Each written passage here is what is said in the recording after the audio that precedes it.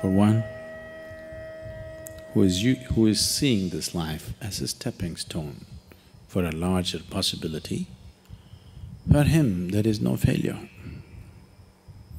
For one who is looking at the simple events of this life itself as the goal of life, for him there is failure and success.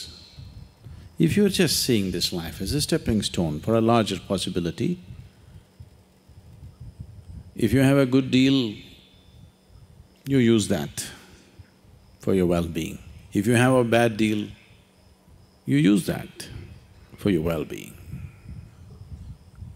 The economy was on the boom, when every fool could be successful. No, it didn't take much. When the economy is on the boom, everybody gets carried, isn't it? Now there has been a meltdown. Now it takes something else to be successful.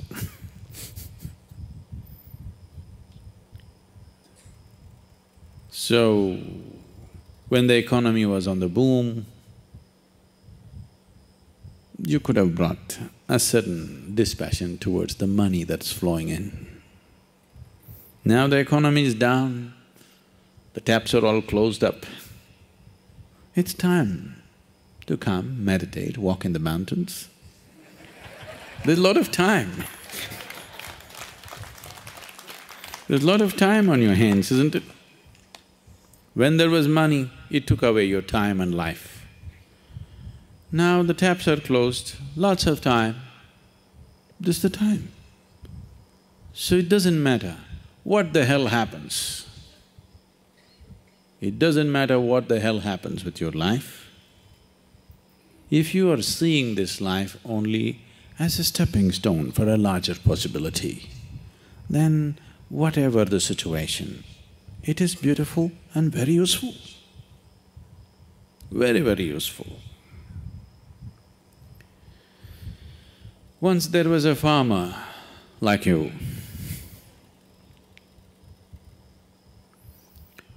who was tired of various natural factors ruling the quality of his crop. So one day he called Shiva. It was a wild card entry.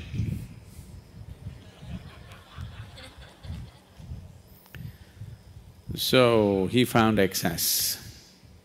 And Shiva said, what? He said, I'm tired of all the natural nonsense happening. Obviously, you're not a farmer. I know from history that you were a hunter. You were not a farmer. You don't know what it means to farm. Why don't you leave the nature in my hands? I'm a farmer. I know when it should rain, I know when there should be sunlight, I know when there should be wind, I know everything. You don't know because you're just a hunter. And you're a crazy ascetic. You're definitely not a good farmer. The wrong times it's raining, at wrong times things are happening. You leave it to me.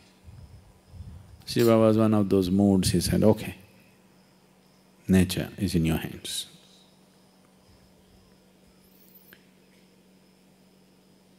Then the farmer planted his crop, planted a maize crop, rain, poke the land and see, okay, it's soaked up to 6 inches, stop. Then plough it, plant it, wait for 2 days, rain,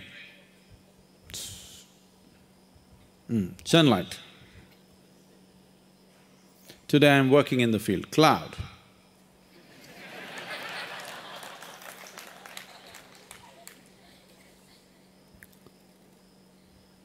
So everything just happened the way he wanted. A beautiful maize crop came. He was overjoyed, see. It's good. Nature should be in farmer's hands.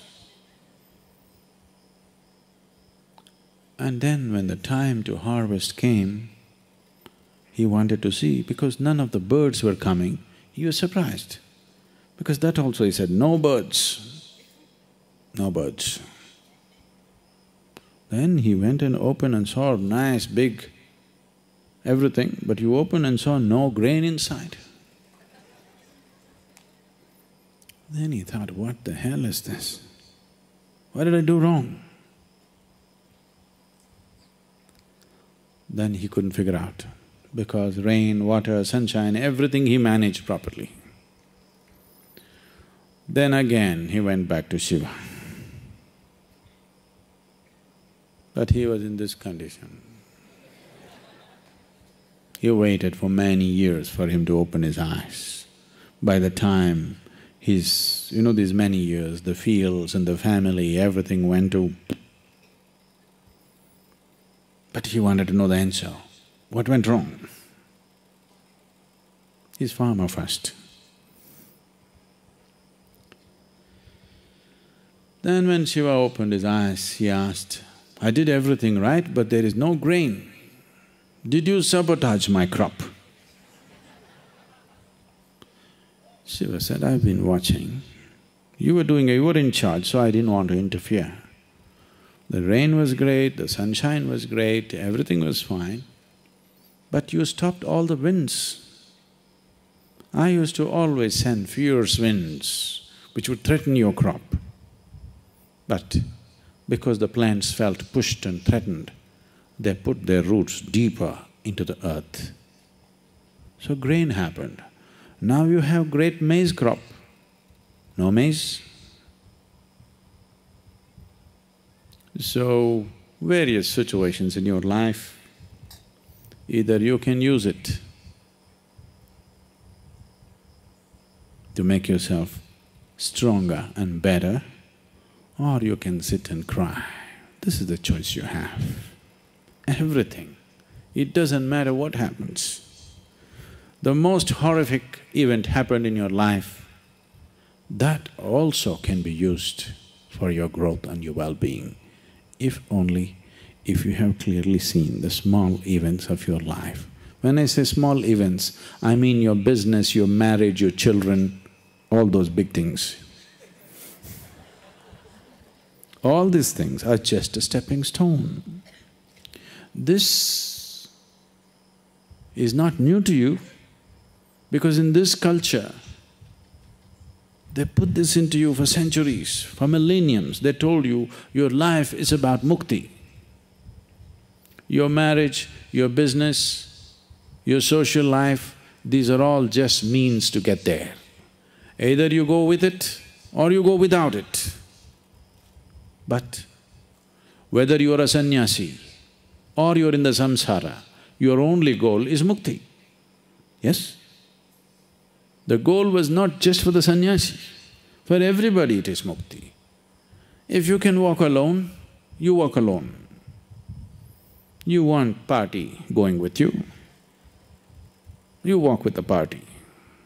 That's your choice. You want to get there quick, you walk alone. You want to go there having picnic on the way slowly, you go with people. Choice is yours. But the important thing is, whatever the hell you're doing, there's only one goal. So if you have set this up, then all the events of life, everything is beneficial. The boom is beneficial, the meltdown is even more beneficial actually. It is also ecologically very good, the meltdown.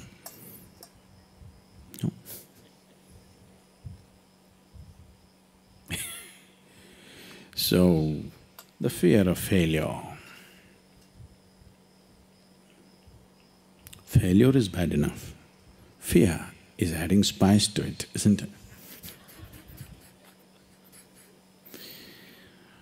Success happens to you not because you desire it, because you earn it.